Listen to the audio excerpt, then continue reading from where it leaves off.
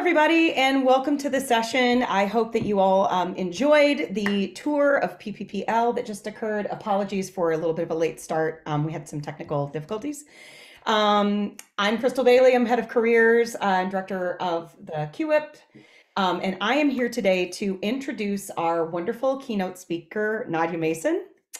Nadya Mason is the Rosalyn S. Yalow Professor of Physics at the University of Illinois at Urbana-Champaign, where she specializes in experimental studies of materials. She received her BS from Harvard University and her PhD from Stanford University, both in physics. Dr. Mason's research focuses on the electronic properties of small-scale materials, such as nanoscale wires and atomically thin membranes. Her research is relevant to applications involving nanoscale and quantum computing elements. She currently serves as director of the Illinois Beckman Institute for Advanced Science and Technology and also as founding director of the Illinois Materials Research Science and Engineering Center. Dr. Mason is currently chair of the American Physical Society Committee on Scientific Meetings and was recently appointed by President Biden to serve on the National Quantum Initiative Advisory Committee. In addition to maintaining a rigorous research program and teaching, Dr. Mason works to increase diversity in the physical sciences, particularly through mentoring, and is former chair of the APS Committee on Minorities. Dr. Mason can also be seen promoting science on local TV at the Chicago Museum of Science and Industry and in a TED Talk on scientific curiosity. Dr. Mason has been recognized for her work with numerous awards, including the 2009 Denise Denton Emerging Leader Award, the 2012 APS Maria Goeppert-Meyer Award, and the 2019 APS Boucher Award.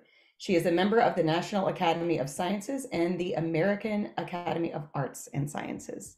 So with that, I will turn it over to you, Dr. Mason. Wonderful, thank you. Well, it's a real great pleasure to be here today. I'm as chair of the Committee on Scientific Meetings, we've had a lot of discussions about in-person versus virtual, so I'm very, very happy to see this virtual meeting happening and people actually joining us and being able to engage with the CUWiP conference this way. The word about the CUWiP conference, for me, I've attended many CUWiP conferences, had an opportunity to speak at many of them, and I really think that these conferences are among the most impactful conferences that I've been to. So I'm just very happy to be able to be the overall speaker here and to engage with it even further. Okay, so with that, let me share my slides. Okay, good. Okay, so I've been a physicist for almost 30 years now, and I've learned a lot of things in all those years.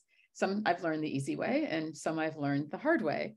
So I wanted to share with the people here everything I've learned, but because I don't have a ton of time and we've been started a little bit late, I've condensed a really good fraction of all the information I know into this talk, which is entitled What I Like About Physics and What I Don't.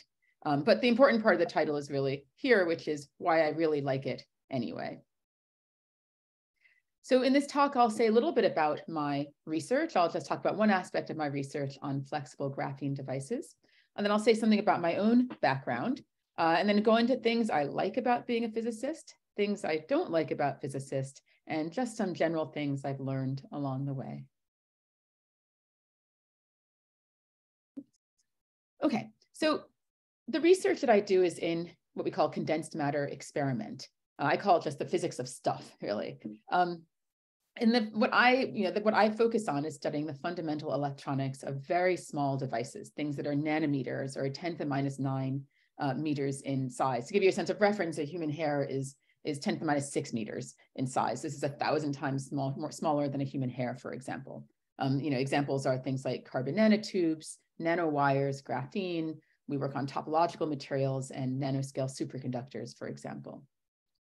Now, the research question that we ask when we look at these materials is what happens electronically, meaning to the electrons, the interactions and behavior inside the material when we shrink it down to these small scales. And you can think of this in terms of, if you just have some bulk material, like a big chunk of gold, and let's assume you don't sell it because gold is worth a lot these days, but instead you put a multimeter on it and you measure its resistance on it, and you see that, or the voltage across it, or the current, and you see that the voltage current relationship just follows Ohm's law, V equals IR. That's what we expect of bulk materials like metals. On the other hand, you have single atoms where, if you take, senior year quantum mechanics in college, you know that there's atomic shell filling and there are wave properties, and there are all these really unusual properties that we associate with individual atoms in quantum mechanics. But now the question comes, what happens when you kind of bridge these two scales, when you have something that's nanoscale, nanometers across, which is really just like 10 atoms or 100 atoms across, so you can still see quantum mechanical and wave and other interesting properties, but it's big enough that you can put leads on it and measure its conductance. And this is where some really, really interesting physics comes into play. So it's, you get to see new aspects of physics, but it's also relevant to making computers. As we make them smaller and smaller, we have to start thinking about these sort of quantum mechanical properties, and to making quantum devices like quantum computers themselves. Okay, so with that, I'm going to focus on one particular nano device that we work on in my group, and this is graphene. Now, I know many people have, look at the chat, many people have heard of graphene before. It's a single atomic layer of carbon. It's kind of amazing when you think about it, that if you take single atoms, right, and then just put them in a grid like this, a hexagonal pattern, and try to stabilize them in air on the surface, it seems like they should just evaporate or disappear or crumple or something like that. But that's not what happens. They actually can be stabilized just on a substrate. And this happens with graphite. Basically, you can take a graphite pencil, and then the reason it writes so well is that the little particles slide across each other, like you see here. You get these little grains. And if you look more carefully under a microscope, you see that rather than grains, these are sheets that are layered on top of each other. And then if you take these sheets and peel them with tape and just keep peeling it and pressing, peeling more and more and more, you eventually get the point where you get a single sheet of graphite called graphene. And this is what Gaiman Novoselov did in 2003, I think, some years ago now. But they won a Nobel Prize for isolating graphene and figuring out what its properties were. And I call this the cheapest Nobel Prize ever, because it just really took a pencil and tape, something we all have in our drawers. So what do we do with the graphene in my lab if we care about things like conductance? Well, we want to measure its properties as a function of some parameter. So we might measure the conductance as a function of, say, temperature or magnetic field or the size, or just what happens when we vary it. And when we measure it, we really put it in almost the simplest circuit possible. We think of the material like a resistor in a circuit. We just put a voltage across it and measure the current. Okay, and then we see if there's something interesting there, if it does anything beyond Ohm's law, for example. Or here's another schematic configuration where you can have a sheet, say, of graphene, which is like our resistor. We put a voltage across it, measure the current, and then we also have a capacitively coupled gate, for example, that can change the energy levels. And then usually we measure this. If you care about quantum properties, you want to measure at pretty low temperatures, because then you can get rid of just kind of boring thermal effects. Temperature just heats things up, right? But if you want to see wave properties, you have to get it cold enough that you're not just being heated and mixed in things. So we put it in, say, a dilution refrigerator, which pumps on helium-3, an isotope of helium, to get things very, very cold near absolute zero. And here's me with my dilution refrigerator when I was in graduate school, very early in graduate school, so probably much closer to your age than I am now. Here's a schematic, or actually an image of what I think is an optical image of a graphene device. You can see this purple darker shade here is a single atomic sheet of carbon. And then we put electrical leads on it and measure its conductance. And just measuring conductivity versus, say, this gate voltage, you see this interesting V shape here, which tells us that the conductance itself is tunable. But what's cool about this is that we can tune the conductance from high to low, or positive to negative here, with positive negative gates, in an ultra thin device. And so this gives us possibilities for making switches, or even types of transistors or flexible materials in something that's ultra thin that we can tune the conductance in. It becomes a tunable electronic device, which is really useful for a lot of reasons. And also graphene, just because of its thin properties, it's useful for novel electronics. It's also very flexible. And I saw a note in the chat. Please do ask questions. Just post any questions in the chat if you'd like, or we'll have time for questions at the end as well. But do post questions there. I'll be looking at the chat. There's few enough people that we can just answer questions as we go through. Okay, so the other thing about graphene is that because it's very thin, it's also flexible. And you can understand this if you think of a thick book, right? And you try to bend that book, and that's hard to do. Now think of a single sheet of paper. That single sheet of paper is flexible now just because it's thin. So graphene is not just highly conducting, but because it's ultra thin, it's also very flexible. And besides that, when you have things that are so thin, you can usually see through them. It's transparent. And because of the atomic structure of graphene, it's very strong. So suddenly we have this highly conducting, ultra thin, strong, flexible material, which gives us new possibilities for using it in things like flexible electronic devices. And so here's some examples here of flexible graphene transistors. You could make a flexible phone that doesn't break when you sit down, or at least feels more comfortable when you sit down and it doesn't fall out in the same way. So things like that are very useful. I think the real possibility is that these small flexible electronics can also interface better with our bodies. Our bodies are flexible, right? Our skin moves around. So if you want real electronic devices that can conform to us and be used for medical applications or for sensors that we might need on a regular daily basis, we need these sort of flexible transistors, flexible materials to integrate into next generation of electronics. So that's why we want to make graphene electronic flexible materials. But before we get there, as a physicist, we wonder, okay, well, what happens, if we can just try to make these devices, but what if the electronics change when the graphene is bent or strained? In general, how do we know, or how do we understand what happens to the electronic properties of graphene when it's bent or strained? And this is important both for devices, but also from a fundamental physics point of view. Maybe we can even bend the graphene and get some new behaviors out of it entirely, because it's such a thin structure that if we change the arrangement of atoms by bending it, maybe we also can get new behavior. And so that's the sort of thing that in my group we've been looking at. How do these electronic properties change when the graphene is bent? So when we first started looking at this, we did the easiest thing possible. Well, for me, it was sort of a lark. I was just interested in bent graphene, and so I did what many professors do when they're not sure. They just want to try out a project. I put it on an undergraduate for a summer. So I had an undergraduate REU student, and I said, okay, how about you just try to pull the graphene apart, strain it in the most simple way possible, and then measure the conductance as it's strained and see what happens. So this student did something great. He made this little device. It's like a miniature version of a medieval stretcher. You can see that it has clamps on either side, and then a piece of rubber in between that we just drew grid marks onto.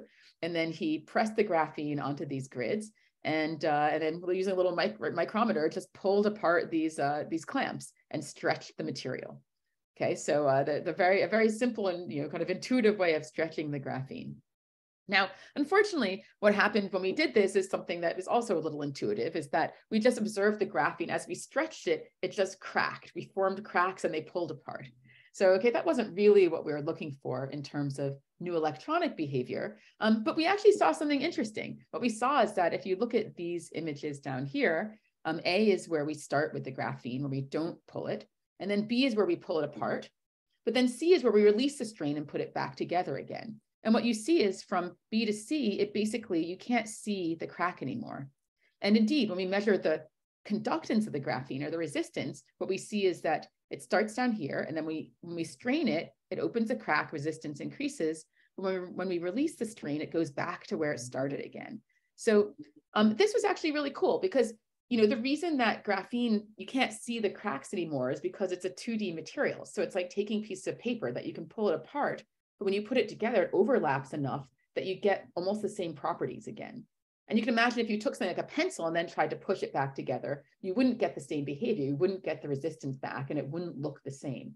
And so, this showed us that graphene is actually very resilient to cracks and ripping and straining. That even if you strain it, it's not going to keep ripping all the way. It'll just have a limited rip, and then it'll close back to where it was. So this is useful in terms of making, the resilience of future graphene devices. It was a negative result, but it was also an interesting result. So it's making lemonade from lemons, right? And this is something to remember as you guys have your own talks and things in the future, that even when projects seem like they fail, like this one, it never, they may not, because you can still learn interesting things. Okay, but however, in this case, we didn't really want to look at cracks in graphene. We really wanted to look at the electronic properties of the graphene. So we moved on to a different way of inducing strain in these materials. So what we did next is we decided that if we could, instead of pulling the graphene apart, we could just take advantage of the fact that when graphene sticks to a point, it sticks somewhere and it strains at the point where it's sticking, where it's pinned, and then it'll relax around that. So we end up making an array of nanoscale pyramids like this. We used lithography to make these pillars, and then we sharpened them and then put on leads, put the graphene on top, and the graphene stuck to these pillars and it was strained at the tip of these pillars, and then it wasn't strained in between. So we made this strain array on top of graphene. And you can see the actual lithographic pillars here. This is, here's an array of these. Here's one, you can see the tip is about 20 nanometers. Here's graphene on top of the pillars. This is a hole in it. We just showed a hole so we could see the substrate and then the graphene here.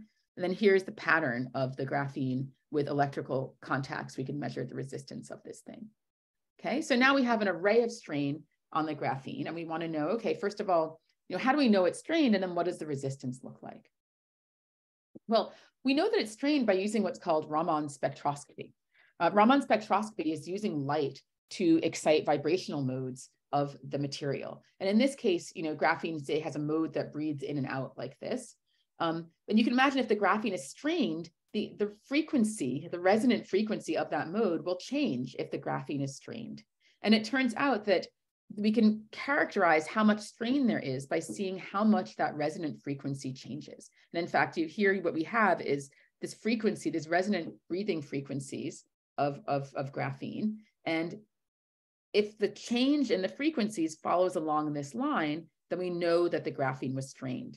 And here we have flat graphene, and here we have our patterned graphene, and you can see that it basically follows along this line, telling us that indeed our graphene on top of these nanopatterns is strained. So that's great. We can induce global strain in the graphene.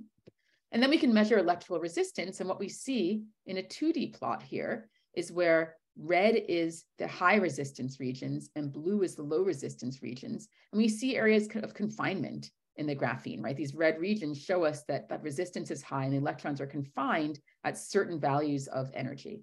Okay? And we believe that this confinement is also due to strain because we have this periodic strain pattern. We're getting regions where electrons are basically localized around these strain peaks. So this was really interesting to us. We were very excited to see that we could control the behavior of electrons. We could get global strain in the graphene. But we thought, okay, well, these pillars are, they're kind of spaced far apart here. They're maybe, microns apart here, not a couple hundred nanometers apart. So we're not getting as much strain as we could because it's, they're pretty widely spaced. What if we took just the tips of these pyramids and packed them as closely together as possible and then put graphene on that? And that's basically what we did. The tips, the pyramids you could consider as nanospheres, 20 nanometers in diameter. And we made an array of nanospheres, basically just spinning them on a chip, and they close packed together and made a hexagonal array of spheres. And we put graphene on top of that and contacted it, as you see here. And you can say, okay, how do we know if it's strained? Again, we looked at the Raman spectroscopy, and we could see that the amount of strain that the graphene felt was related to the size of the nanoparticles it was pinned on top of. Right? So when we have flat graphene, it's here. And then we look at the spectroscopy, we move along the strain line. We get increased strain for graphene on 200 nanometer nanospheres, increased strain for graphene on 150, and finally, a lot of strain for graphene on 20 nanometer nanospheres. Okay, so this is great. We show we have global control of strain in graphene. And so now we measure the conductance of this device, and we see really interesting behavior like energy gaps due to what we call a superlattice, which is a combination of a new lattice structure, a new sort of electronic band structure that's created between the graphene atoms and the nanospheres themselves. So we're actually changing the fundamental energies of this material, making a combined material of nanospheres that induce strain and the graphene itself, again, controlling the electronics. And we also see evidence of what we call pseudomagnetic fields. It turns out that if you strain graphene very locally, the electrons can behave as if they're in magnetic fields up to hundreds of Tesla, which is a huge field. Any real field this size, the magnet would just blow up at hundreds of Tesla. But in this case, because it's strained, the electrons move as if they're in a field that's like 50 Tesla on our devices. And we can see that again on a global scale in these strained nanosphere arrays. So, this is the conclusion of this part about the nanospheres. I'm happy to answer any questions you may have about it, but I can't see. I don't think I can see the Zoom questions. Well, okay, if you have a question, just call out because it's hard for me to see the chat here right now. But what we see is that we can discover new strain-induced states and make novel electronic devices using strained graphene. And I should mention again that this is a project that I had a lot of undergraduates work on. Several undergraduates had papers coming out of this. And so I really love this project because it's interesting physics, but it also involves different levels of work and experience that lots of different people can work on. Okay, so that was just one example of the sort of work that we do in my lab. We do a lot of other sort of work. Like I said, we work on different sorts of nanoscale devices, everything from carbon nanotubes to, like I said, graphene, to nanoscale superconductors, to topological insulators. You can see all of these are just kind of nanoscale electronic devices. They're prototypes that we're just seeing what new physics is there. It's a lot of fun. Please feel free to look at my website to see other sorts of projects that we do in the lab. But you know, this is really the heart of what I do. Okay, so that was the research part. And again, I'm happy to answer any researchy related questions afterwards. But I now want to move on to just, you know, a little bit about my background and how I got here and what advice I have along the way, especially relevant to this CUWiP conference. Okay, so how did I get here? So my background is I was born in New York City. I've lived in Washington, D.C. I've lived in Houston. You know, I lived everywhere, and I've been in the Midwest longer than I've been anywhere else, but I was really born, you know, lived around the country. In high school, I had a very strong interest in math. Really, from grade school, I used to do math problems just for fun. But I didn't really have a strong physics background or science background. I just kind of liked math. I did a lot of sports in high school. I was an elite level gymnast until through my 11th grade or through 10th grade. And then I ran track in high school and for a year in college. In college, I went to Harvard. I didn't have a really strong science background. I'd basically taken one physics class in high school. That's it. And I wasn't great at it, and it wasn't really a great class. And so I just liked thinking about physics. I liked the idea of it. And so I thought I might want to do physics, but then I didn't know, I might want to do chemistry or biology or something else. And so I took all sorts of classes. I took math, I took chemistry, I took biology, I took physics in my first year at college or semester. And, you know, I don't really like dealing with wet things. And so I didn't like the biology and chemistry all that much. It was a lot of memorizing molecules, which I didn't love. In chemistry, especially, the only time it got really fun is when we started dealing with the periodic table and atomic orbitals and understanding how the shell fillings and all those things. And then it was really interesting. But then I realized that was physics, and that's why it was interesting. And so, you know, in physics, I felt like it explained the world in a way that made sense to me. Just learning about that, you know, I remember learning about friction and understanding that the reason that you have friction at all is because of microscopic van der Waals attraction between different materials. And it was an electrostatic reaction that gave that normal force, which is then what created all of these things. So, you know, understanding things at that fundamental scale from forces, just, you know, that explains everything from, you know, credit card swipes to rainbows was something that just I still find extremely interesting. So I just like to think about physics and decided to be a physics major. A couple of notes about college. Many of you are in college right now. So one thing is that, you know, physics is hard, especially when you're in college. It's a hard major. It's not the sort of major that you can just sort of, at least I couldn't, maybe for some of you it's easier, but I couldn't just, you know, wait until 10 o'clock the night before and start my problem set and just kind of wing it, right? Or pull an all-nighter. And I couldn't just, you know, bluff my way through exams. Not that you can do this in other fields, but okay, it was easier for me to do this honestly in like a political science course than it was ever to do it in physics. So physics is hard. You have to study. I spent a lot of time in the physics library. But, you know, I did it because I was really interested in learning physics. And I knew that this is something that I wanted to understand better, to probably pursue as a career. And it was worth trying to understand it now to get the long-term benefit out of it. And I tell people this story that I remember being in college, and I'd be in the physics lab, a physics library, which was great. I was in the physics library until late at night, many nights. And, you know, it was 2 in the morning and I was walking back to my dorm from the physics library, and I passed by this other dorm and they had this in their common room, they had this big, lit up window. And many times there'd be these guys there and they were just like playing pool, and it'd be 2 a.m. and I'd be studying and they were just playing pool in the evening. And at some point I just looked at them and thought, is this fair that I'm studying all the time and they're just playing pool?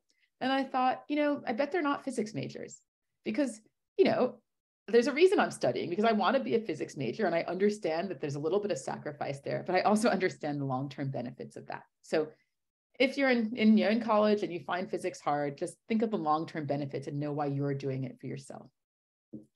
The other thing I say is to try to figure out what's fun to think about, what you like best most of the time. I say this because many people, I remember being in college and people telling me that, for feeling like I should be passionate about the thing that I was doing.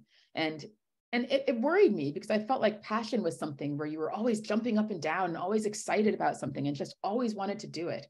And I liked thinking about physics, but I didn't always want to do it. And it took me some time to realize that, I like to think about it most of the time, and I like to think about it more than other things.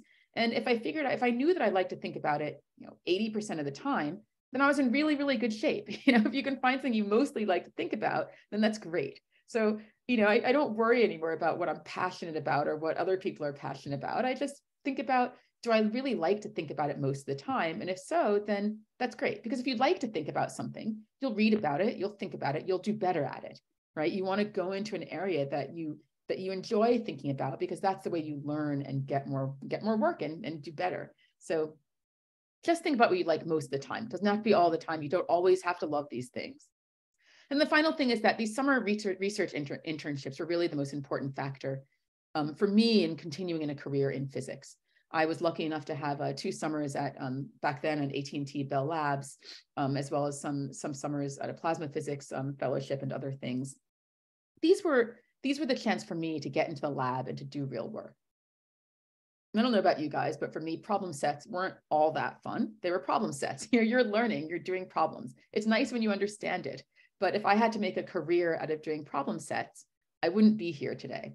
So, it was really the hands-on internships when I that got me really, realizing that I wanted to make a career working with my hands. That was just really fun. It was fun to think about projects, to follow through, to kind of just do experiments. And when I realized it was something that I could do for life, it was something that I really wanted to do. There's a question from Natalie about what year I was when I started doing research. I was actually really fortunate. After my junior year of high school, I was invited to do a summer research experience in biochemistry at Rice University. I think there's a special program for women and people underrepresented, which I benefited from tremendously over all these years. But this program was biochemistry, and I didn't, my parents weren't scientists, and so I didn't really know what the life of a scientist was. It was my first time working in a lab. And I just loved it. I loved going in and thinking of projects and being with other scientists and just like playing in the lab all day. I didn't love biochemistry. I realized that it just wasn't, it wasn't my favorite thing doing biochemistry, but I did love lab work. And I think that's when I realized that I wanted to be able to do lab work for life. So that was after my junior year of high school. And then I was able to do, I did summer internships every year since then. I did one in geophysics, which I really enjoyed the physics aspect. And then my sophomore year, I went to Bell Labs, and that's in college. And that's the first time I did condensed matter. And that was what really sold me on, okay, I want to do this area. I want to work here. I want to do this work. I mean, I thought that was it. That was my goal after that, to be there and to work. Unfortunately, they kind of, they weren't doing research in the same way by the time I finished my PhD, but that was my sophomore year that really made a difference. The same, Natalie also says, is it bad to start research as a sophomore or junior in college? And absolutely not. Absolutely not. I mean, I think that as long as you have some experience, I think sophomore, junior year is a great year to start. It's a great time to start doing research. I just happened to have opportunities before then. But I think, if you can get 2 research experiences in college, that's really great. Even one over the summer and even one during the term, or 2 summers, or just something that, it's good for graduate school and jobs. But I also think that summer research internships are really good to help you figure out what you want to do. Because, how do you know you like condensed matter? I had to go through biochemistry and geophysics and plasma physics and all these things to figure out that I really like condensed matter experiment best. That I didn't want to do theory, that I didn't want to do other things. So think of these experiences as they're not just tools to get you to another place, they're tools to help you try to understand the field, what you like to do, what you're good at doing, and what directions you want to go. So I think that starting your sophomore year in college is fantastic. If you start your junior year in college, that's great too, because you just need that experience, right? Just make sure you have at least one experience doing research. Okay, so I went to graduate school after college. This is something that I actually thought about. I think that, if you look at my resume, it looks like I just did physics all the way through. Like I went from, a physics major in college to a physics graduate school to to physics postdoc to a physics professor. Okay, that's true. That's what's on paper, but that doesn't show you what I actually thought about. And I can tell you that every step along the way, I thought about whether I wanted to do the next step. I thought about whether I wanted to be a physics major and actually, played around with some things until I decided on that. I thought about whether I wanted to go to graduate school. It wasn't clear to me that I definitely wanted to do it. What I did realize is I wanted to get an advanced degree in some area. I thought that, advanced degrees definitely lead to more stable, well-paid, and more interesting positions. And I can see this in my friend, some of my friends' kids now who have graduated from college and have gone straight into jobs. With a graduate degree, they expect you to think, and they expect you to know how to think and to solve problems. And so usually you're put into positions where you're allowed to solve problems and think. If you don't have a graduate degree, you might get a well-paid job, but more often than not, you're just told what to do and you have to do that thing. And so for me, I knew that I really liked problem solving and wanted an advanced degree that at least showed others that I could problem solve. I did think of other professional schools. I thought if I wanted to go to law school or go to medical school or even business school, I decided that, business wasn't really interesting to me, so I didn't do that. I really was interested in medicine. I liked the idea of it, but so I mentioned I don't like squishy things in chemistry, so that got nixed. Law school would have been my second choice. I do like talking. I like arguing. So I think that would have been a good choice if I couldn't do science. But honestly, I just thought the world maybe didn't need more lawyers. I thought that going into science and physics, especially, that it was interesting and maybe I could have a bigger impact there than I would have in law school. And that was a factor in my just wanting to try it. And then finally, I was interested in research. I'd had these really good research experiences. I wanted to learn more about physics. I wanted to get more advanced training and just see how far I could go. It wasn't clear to me that I was going to be a professor. I didn't expect to be at all, right? It wasn't clear to me that I was even going to succeed. I just thought, well, I have an opportunity. I should try this, okay? And I did, and that was worth it to me. So, if you're thinking about graduate school, I've written here some of what I think are the pros and cons of graduate school. The pros are it's intellectually stimulating. You're thinking a lot. And, this is, if you've ever been in a job where you don't get to think during the day, you realize the value of actually, using your brain during the day. Your schedule is flexible. You work a lot, but, no one's telling you exactly what time to come in, what time to leave, whether you can go exercise at 2 p.m. every day. You can create your own schedule. You're in an academic community, which means people around you are still thinking and learning. There's a lot of value in this, in being around even historians or, dancers who are getting master's degrees, people who are researchers in all these areas. It's a really fun and intellectual environment to be in. A PhD is powerful. What I mean by this is, again, it tells people you can solve problems. So, I knew that no matter what I did after graduate school, if I had a PhD, it told people that I was smart. I didn't have to prove myself anymore in some sense if I had this piece of paper, and that's worth something when you're looking at what to do next in life. And then, as I mentioned, I like doing science. I just liked being in the lab. I liked the practical aspects of science, at least most of the time. This last one is something important because, people talk about wanting to do physics. I've heard people talk about wanting to do physics. And I've even had people who worked in a lab with me who liked the idea of working on experiments, but didn't actually like doing it. They got really frustrated, or they got bored, or it wasn't fun for them. And I'd always tell them, you have to like the day-to-day. Otherwise, again, you're not going to be good at it. You're not going to devote your time to it. or at least you have to not mind the day-to-day when you do it. So I realized I like doing science most of the time, and it was worth, I wouldn't mind spending some more time doing it. The cons of graduate school is it's a lot of work for a long time. It's typically 5 to 7 years, and you are working pretty consistently. So, it's taking a chunk out of your life just to get a PhD.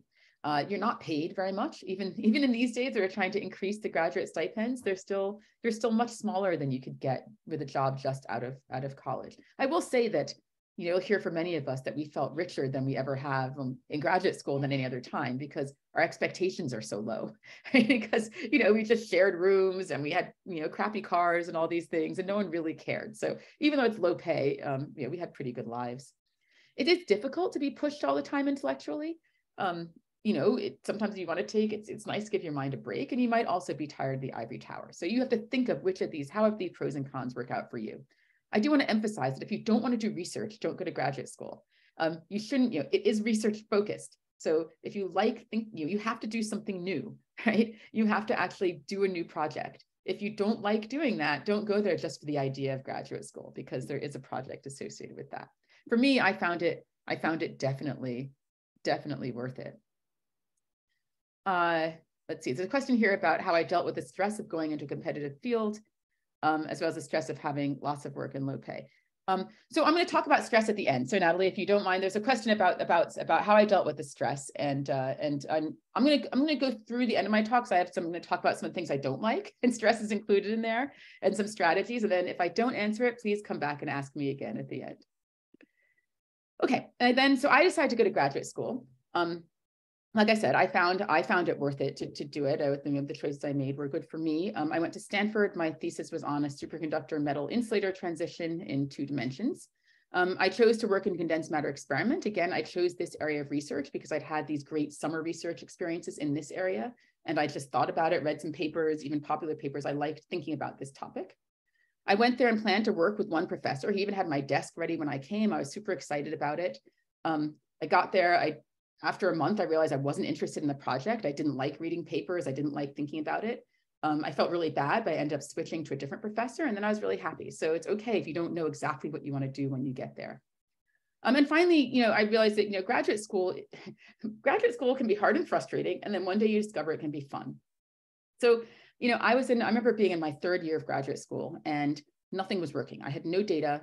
I didn't even have devices that worked. I was setting up a system that wasn't finished being set up. And I'd been there for 3 years, right? I'd been there for 3 years. And I'd finally kind of half set up this system, and I was kind of getting devices, but I just had no data. And I thought, oh my gosh, I'm going to have to leave graduate school in like another 2 years.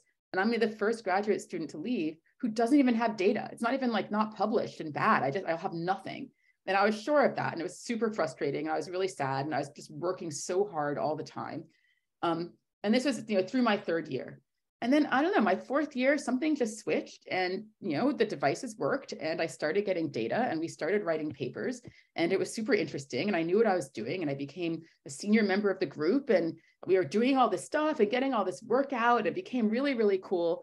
And then I had to graduate. So when you get to graduate school, just remember this. Through your 3rd year, it's very likely going to be hard and frustrating. And then one day it's going to work, and it's going to be really fun. So have faith in the process. A couple of questions here. Okay, so I did a postdoc at Harvard. I've been faculty at University of Illinois since then. I know it's been 18 years since I started at Illinois, because I started with a 5-month-old. And, there she is now. She's going off to college this year. So I've been, it's been pretty stable for the past 20 years almost. Okay, so was this always an obvious clear-cut path? The answer is no, at least for me, in my mind. I didn't always know what I wanted to do. I thought about it really hard. Did I always want a career in physics? No, I wasn't sure what I wanted to do. I just, I did things, so I liked doing them along the way. And at every choice stage, I thought more about what I wanted to do. And am I always excited? And, am I always saying like physics is the best thing ever? It's the only thing I want to do. Do I wake up in the morning every day seeing like, I only want to think about physics? The answer is no. There are times I don't want to think about physics at all, right? So all of these things aren't true all the time. But if you ask, am I happy with the choices I made? Do I like the job I have and the path I've taken? The answer is absolutely yes. right? I really, really enjoy being a physics faculty, doing the work I do, interacting with people the way I do. And I'm very happy that I made the choices that I did. Okay, so what are the things that I do? Make sure I'm very good on time. Okay, well, I'll finish up quick because I know that we want to leave some more time for questions. So some of the things I do a lot of things. I'm director of Materials Research Center, also director of the Beckman Institute. I mentor graduate students, undergraduates, high school students. I teach classes, I write papers, give talks, write grants, do a lot of service to the field, like the Quantum Advisory Board, Defense Sciences Study Group, a lot of services to the community, including like, gender equity councils, a lot of diversity talks, things like, BBC show and TED Talk. It's really crazy at times. There's just a lot of things all the time, but it's also just interesting, engaging, really exciting. And things like outreach and service are really integral to what I do. I don't feel like they're just set asides like, oh, I also do service. One of the reasons I like being a physicist, and one of the reasons I chose to be an academic physicist is because I get to engage more with students and I get to reach out to the community and give back.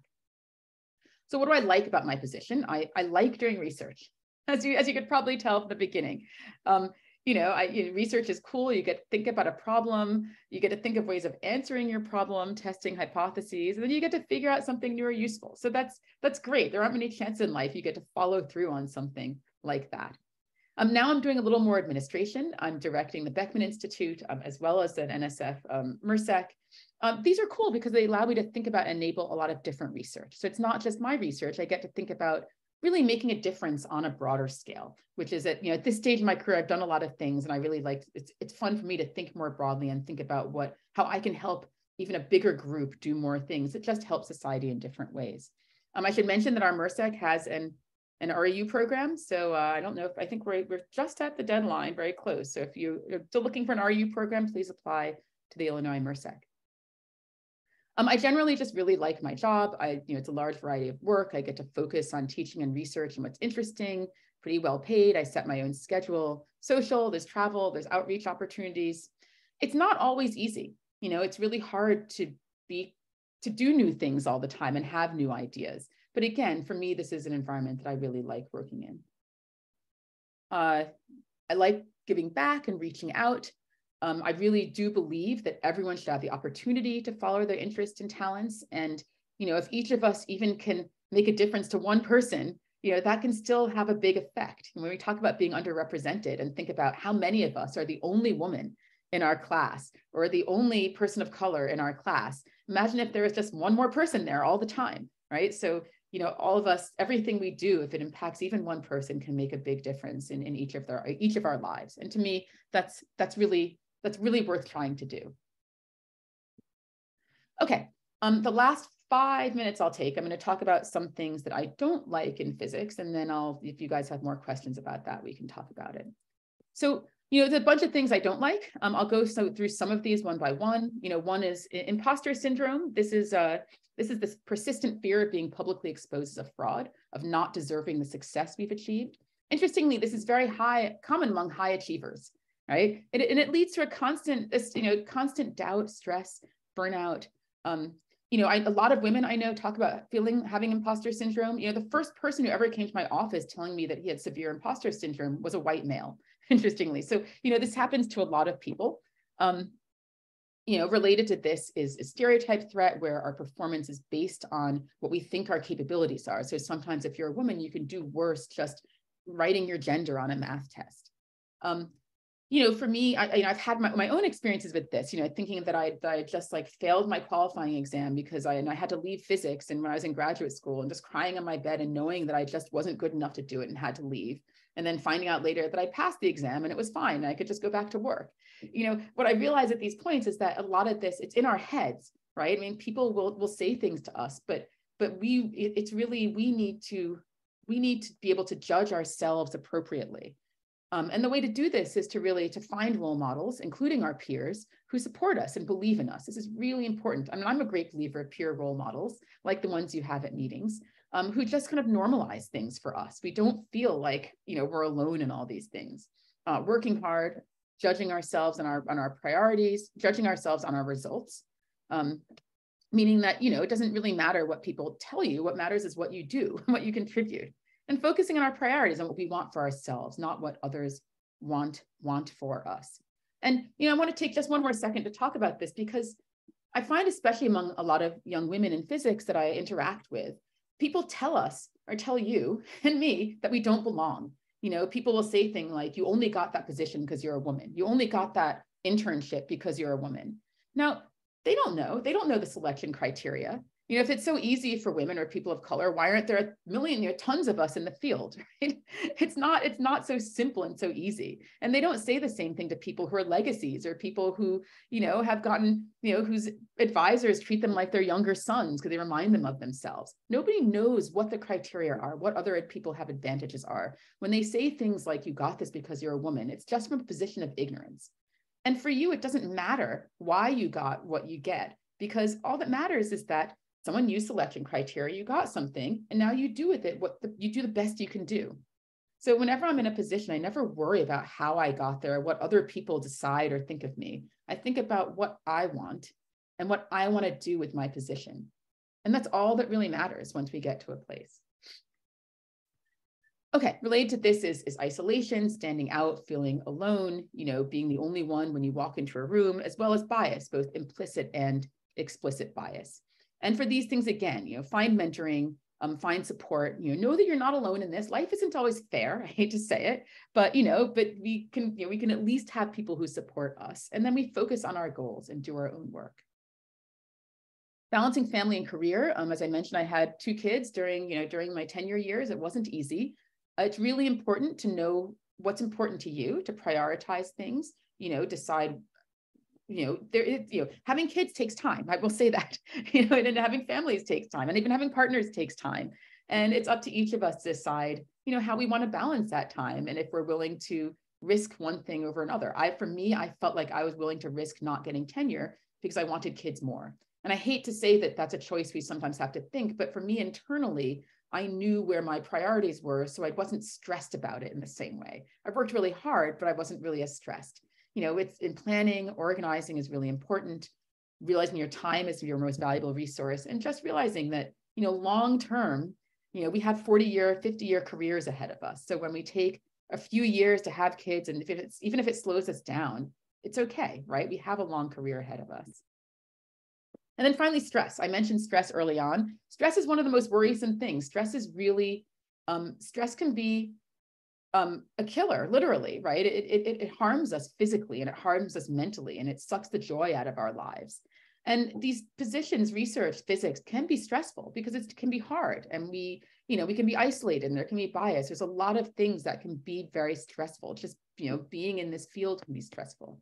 And the way again, I'm going to come back to the same themes of how to deal with this is really, planning ahead. I mention this because sometimes we get stressed because of time issues, and just being organized and planning and knowing when we're going to fit things in can help, and knowing what things we can't do can help. Prioritizing what's important, focusing on long-term, realizing that what we think of as failure, if we're stressed because we think of something as failure, it's not failure, right? Things can be, we can shift directions. We can have new opportunities. We can just not do things. Failure is not a valid term in some way, right? It's not worth being stressed about that sort of thing because it doesn't exist. Change exists, but failure not in the same way. Then we have to take care of ourselves, take care of our physical health, physically, our emotional health. We can't do anything unless we're healthy. Okay, so let me end with just recapping my advice for thriving in STEM: working hard, doing what most interests you, planning ahead, prioritizing, being healthy, swimming in your own lane. I have a story about this. I don't have time for that, but really it means focusing on your goals and priorities, independent of what anyone else around you is doing. Block out the noise. And with that, I will thank you for your interest and take any questions. Yay! Thank you so much, Nadya. That was an amazing talk. Please, we do have a few more minutes for questions. I think some of the questions that had come in, you may have answered sort of kind of how to deal with stress. While I wait for folks to type additional questions, there were a few questions that were asked, I think, at the in-person conferences that I think might also be really good to ask here. So you talked about the importance of mentorship and finding a mentor. And Do you have any advice on knowing whether a mentor is right for you or how to seek out a good supportive mentor? Yeah. Yeah. So I feel like it's not a great idea to look for everything from one mentor. I think that it's important for us to know what we want out of our mentor before we seek them. So the person who gives us moral support, for me, the people who give me moral support are my friends and my peers. And, right now I still meet with a group of Black women who are in different fields, but we meet like every month. They're also academics, and we talk about our experiences, about raising a family, about trying to navigate race and gender and families and academia and all these things. Those are the people I go to for that. I also have people I talk about science with, people who are more experienced, who have been department heads, who can help me navigate, writing grants, dealing, getting requests for things. The people I talk about science with are good people, and they're thoughtful about things like race and gender, but their experiences aren't the same. And I don't tend to come with the same questions for them. So, my advice is think about what we want from our mentors. Don't expect everyone to have all the answers, and gather enough people around us that we can piece together the mentorship and advice and community that we need that can move us forward. That is excellent, excellent advice. That's great. Another question that I saw that I thought might be interesting to folks, and to get to the concept of resilience, because I feel like that's another really important aspect of things. And so one of the questions was, did you ever experience a breaking point, or a point where you just were like, "Oh, I can't do this anymore"? And how did you navigate that? What was that like for you? Yeah. I fortunately didn't, I don't feel like there was a breaking point in terms of other people, at least when I was still in school so much, just because my feeling is this: I do things because I want to do them. If people want to kick me out, then they can do that, but I don't have to remove myself before I get kicked out. You know what I mean? Like, if I'm not going to make it through graduate school, then they can tell me that, right? But I'm just going to keep working and plugging away and like doing my best until that time comes when it's like, it's been 5 years and I have to leave, or something else happens, right? And same thing with tenure. I mean, it's like I was saying, having kids before tenure, I thought, okay, this is a risk. It may not work, but I'm not going to not do it. Right. In the worst case, I won't get tenure. I'll get a job. I'll make more money. I'll have an easy life. It'll be fine. So part of the resilience is from this understanding that I have my priorities, and other people can't tell me what my priorities are or where I belong in any. I mean, they can kick me out, but they can't at different stages along the way. I don't have to worry about their opinions so much and what they're thinking. The other thing is just, I think that we're all really resilient, and it's not like I haven't gone home and just, cried. I mean, I don't cry very much, but every once in a while, I remember I broke a sample 3 times in a row and lost like 4 months of work. And okay, I actually cried because it was really sad. And then, I stayed home in bed that day. And then the next day got up and I went back to work, because what are you going to do? Right? You need to take that time and be sad and be frustrated and be upset and talk to friends or talk to your therapist or go to the beach or take a week, and then move forward with our lives, because we have to. And if something has to change, we have to figure that out too. Some of it is strategy. I like to journal also. I should say that I keep notebooks. Like for a long time, I kept notebooks of just things I have to do, things I was thinking of, different strategies, because just writing it down takes it out of my head. So it takes it out of that loop. And it makes me think of like, okay, what do I need to do? What do I want? What's going to work moving forward a little bit? So, yeah. All great advice. Absolutely. Yeah, I think many of us can reflect on that one day when you're just, oh, yeah. So that's great advice. So we're out of time. I have one more question. It's lighthearted. Yeah. Because nothing is coming in. If you could be a physics phenomena, what would you be?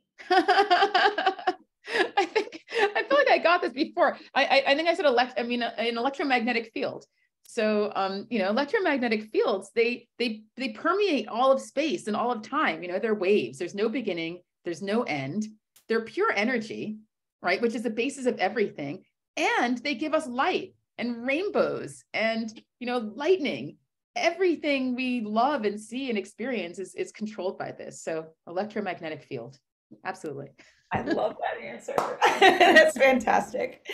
Okay, well, you know that we're right on time, so this is perfect timing. Nadia, thank you so much again for My this pleasure. wonderful talk. I really, really enjoyed. Oh, no, there's a question coming in about how to use. Ah, are the letters of recommendations due as soon as the applications are due?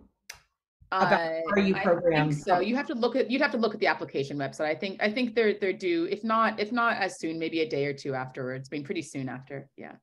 Yeah. Super. Okay. Good. Okay, thank Okay. you so much again. Thank you, everybody. And we're on to our next sessions, which are breakouts into parallel sessions. So Great. Thanks, thanks Crystal. again. Good to see you. Good to Thanks, see everybody. you. Bye. Bye. Bye.